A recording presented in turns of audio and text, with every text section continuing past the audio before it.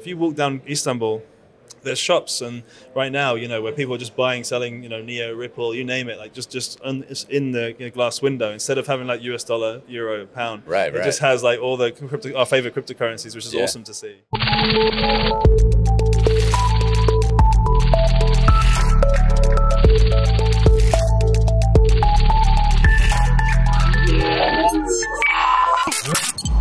Welcome back to decentraLIVE. Sitting down with Erhan Korhaliller, founder of EAK Digital and Istanbul Blockchain Week. And welcome to the show. Thanks so much for being here, man. Thanks, Owen. Thanks for having me. Appreciate you. Now, Turkey is an interesting country in crypto, and we're not really hearing too much in sort of the general media channels. A lot of it focused otherwise, North America, of course, Europe, Asia.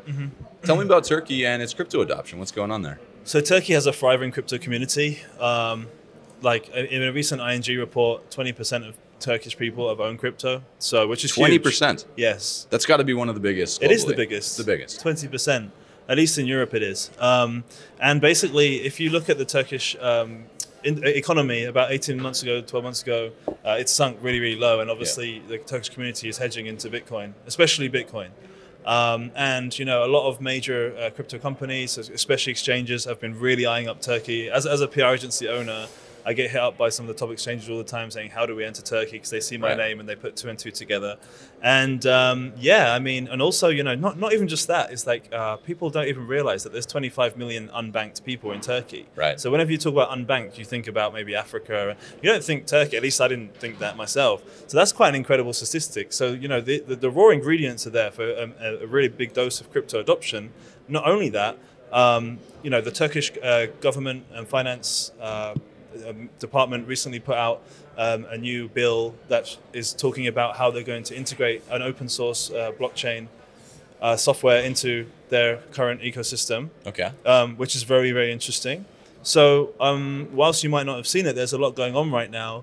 Also, and just the last point, a couple of days ago, President Erdogan actually said that next year Turkey will be launching its own Turk coin, which is its own version of the digital currency from the state. So whilst that isn't true decentralization, it shows how forward-thinking the Turkish government is about putting blockchain into its society. And that puts it in quite a small cohort then to have a sovereign crypto token issuance. Right, yeah. I mean, so probably China will go first, and it looks like Turkey will go second, which is one of the main reasons, everything that I've just mentioned, of why I believe Istanbul is a perfect venue to run Istanbul Blockchain Week, to run a blockchain week. Yeah, sure. So with my background, I'm half Turkish, half British, of course. And, I've always thought of how can I give back to my Turkish brothers and sisters. I spent most of my life living in London, and obviously you can tell I don't have a Turkish accent at all.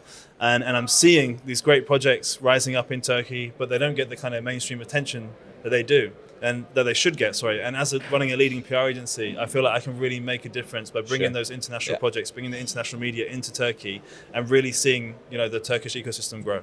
That makes a lot of sense. Now, of course, you're going to bring some big names to the scene, but what is it like on the ground in Turkey? What's the startup scene like there? I mean, you mentioned, a lot of exchanges are looking to expand into the country. What's happening locally? Yeah, sure. So yeah, there are some major exchanges coming into Turkey. Of course, like Huobi and Binance are all over running meetups. But in terms of like Turkish projects, the largest Turkish exchange, I believe, is BTC Turk.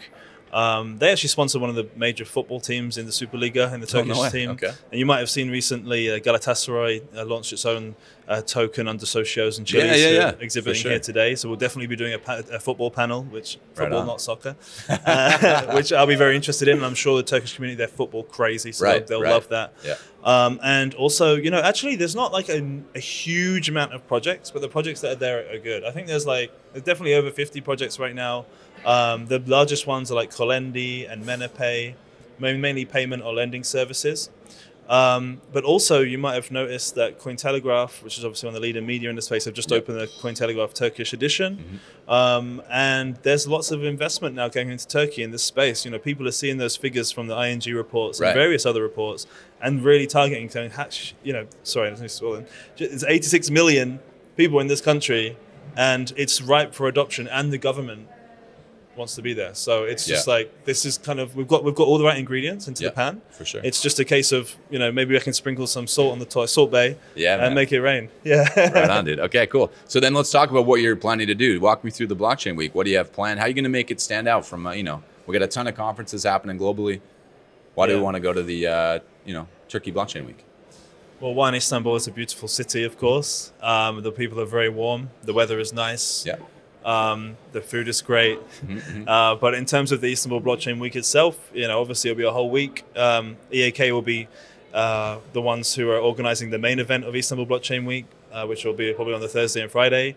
Of course, we want to give this a call out to projects who would love to like meet the Turkish community and build a community there.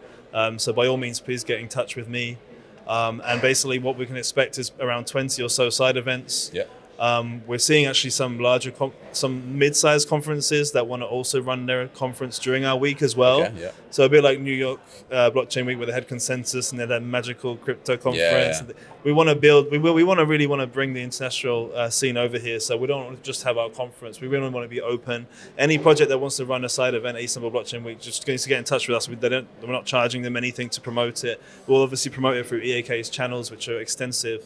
And ultimately, we're doing this so that the ecosystem in Turkey, the projects in Turkey, can get mainstream, you know, international partnerships, and you know, help people on the ground. You know, also the Turkish economy is still not that good right now. Right. So if we can help, you know, graduates, you know, even middle-aged people, it doesn't matter really how old they are, but if we can get those people into jobs, into this industry, of course. And people are always asking right now about blockchain crypto. If you walk down Istanbul, there's shops, and right now, you know, where people are just buying, selling, you know, Neo, Ripple, you name it, like just in the glass window, instead of having like US dollar, euro, pound. Right. It just has like all the our favorite cryptocurrencies, which is awesome to see. Absolutely. Yeah. So it's interesting to see the government support of the industry in general, and like you said, launching their own sovereign token. Interesting.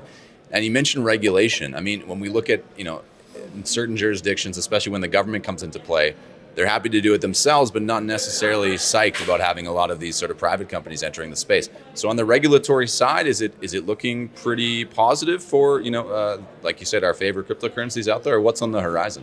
Well, I think regulation in Turkey is still a little bit unclear, which, you know, is something that I believe that they'll be looking at, like actually confirming soon. Of course, you know, it's very similar to China in that, like, blockchain, perfect, crypto, not so good. Right. So it's very important, of course, you know, when you're doing a conference like this, that blockchain is the main kind of driver of this, and not crypto, self-sovereignty, like libertarian dreams of, you know, some of the big influences in the space. I do think the blockchain has, you know, such a great capacity to change, you know, the enterprise and to change people's lives in Turkey, especially in Turkey. Listen, in Turkey, you know, if you buy a piece of land in the sticks somewhere, you know, like, without, if it's not on the blockchain, it can be questioned, you know, whether you really own it, depending on who you know. And Turkey, and you know, these economies that are, you know, building very, very fast, they need that kind of you know, confirmation of and just to have a society that works, you know. And I'm really, really keen to push that forward. We'll be having government speakers at our event for sure. Right on. Yeah. Right on. Well, then let's talk quickly the event itself. When is it? Who can we expect? So it's in April. Yeah. It's either the first or second week of April. We're still confirming that with our proposed venue, which we haven't quite announced yet.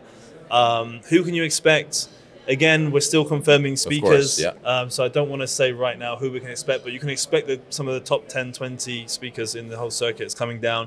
Everyone is excited about Turkey. Everyone I've spoken to, no one's even said to me like, no, not interested. Everyone has been like, send it over, we're interested. Okay. All I can say is that, you know, we've got some of the leading influencers coming down using our PR space, you know, PR knowledge. Ivan Ontek is coming, Data Dash is coming.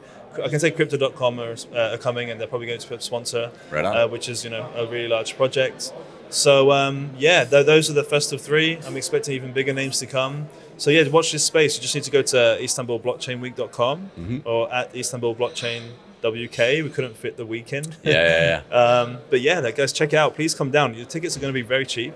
We're not here to like make a ton of money. We're here to help the Turkish blockchain ecosystem. That's very important. Okay. Yeah. So that's an interesting sort of USP then. I mean, a lot of these conferences, you see ticket prices $300, $400, $500, even, you know, up from there. And I mean, like you say, you know, your goal is a little more altruistic, giving back to Turkey and really involving the general community. So that's cool to hear that that's going to be represented also in the admission prices as well. That's great. Honestly, like people have said to me, you know, what if, you know, something happens, you know, a disaster of some kind, whether it's a political disaster or something, can we move it somewhere else? And I said to them, look, I'm not interested in doing it if we're not doing it in Turkey. I'm doing it in Turkey because I'm half Turkish. I have a passion for the country and my family and everyone else there in the ecosystem. So if we had to move out of Turkey, I wouldn't even bother. I'd just continue doing the PR agency, which we're successful at anyway. Right.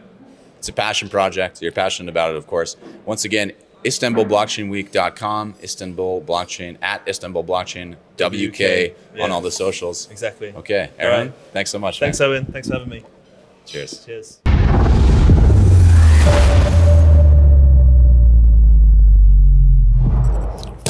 Oh, okay. Well, hey, there you are. Thanks for stopping by. Remember to check out our most recent videos. We've got them right here for you. Like, subscribe, all that good stuff. We'll see you again soon.